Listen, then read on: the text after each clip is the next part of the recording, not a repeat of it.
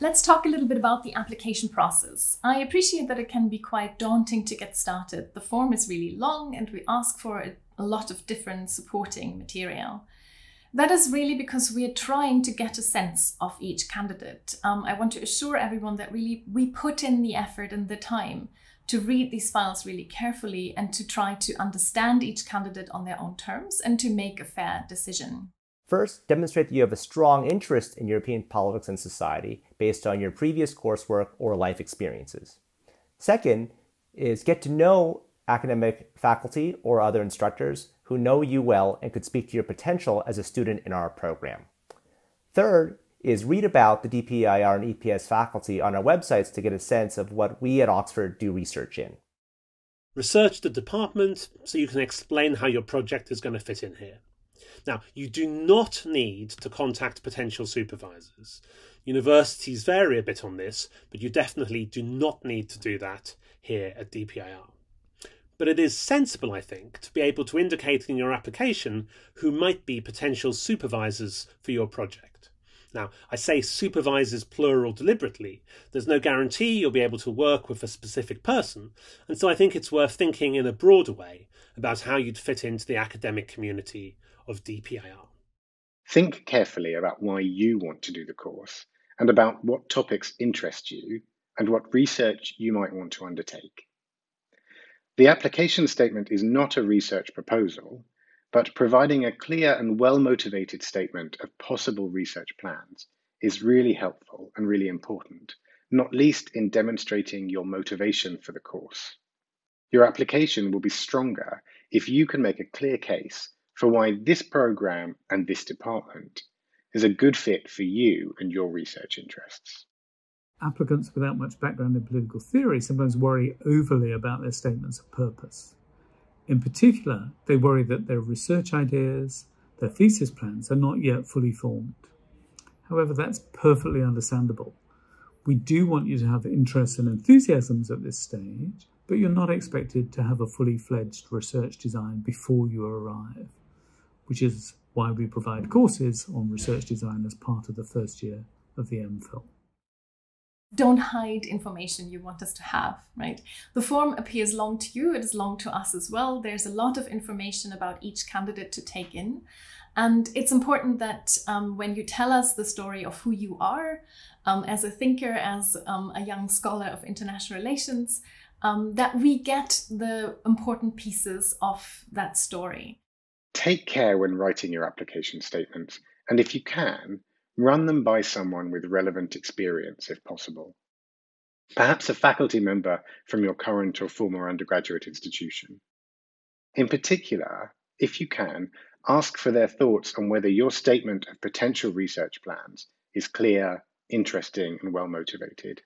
Select relevant writing samples that demonstrate your aptitude and motivation for the course. These might be samples of essays or research papers in political science, but they don't have to be, although something at least broadly within social science is helpful. But it's important to provide clear evidence of your ability to engage with academic research, to understand and synthesize complex arguments, and to contribute to academic debates.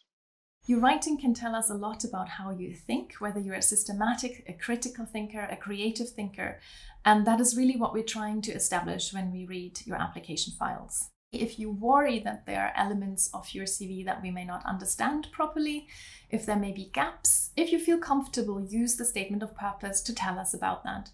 The written work is important, and ideally it would be in political theory. However, we realise that not all candidates have political theory work to show us.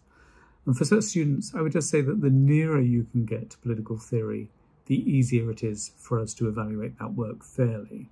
So, for example, something from philosophy or something from history is perfectly fine, if that's what you have. Even really experienced scholars and writers have to edit and polish a lot. So first, take time, right? Don't write the application in an afternoon, but come back to it again and again and try to polish it and make it effective. Writing well often means writing more clearly, more simply, and efficiently. So if you read a sentence and there are words that you could take away in the sentence would mean the same thing, I'd say take them away, right? You don't have that much space to tell us who you are, so make every word count and get right to the point.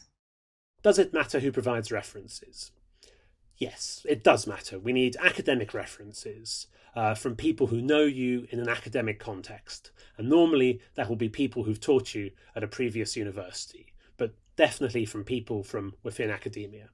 Now, most people do this, but I have seen friends, family members, well-meaning bystanders and passers-by writing references, and there's just no point in doing that. So we need academic references, and please do remember that academics in all universities are busy not least in writing huge numbers of references, so do give them plenty of time to submit their references. You can control this by talking to your referees ahead of time, by making sure they have the information they need to really, paint a rich picture for us, which will complete your application. You might want to highlight to them some of the things you think are most important about what you've achieved so far, so that they are certain to include that in their letter. There's nothing wrong with sort of sending, again, in one email, some prompts to them about what you think what you would like to ask them to be sure to mention.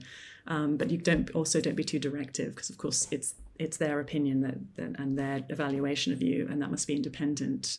Make sure you approach your referees early and give them plenty of time to submit their references so that they don't delay or obstruct your application.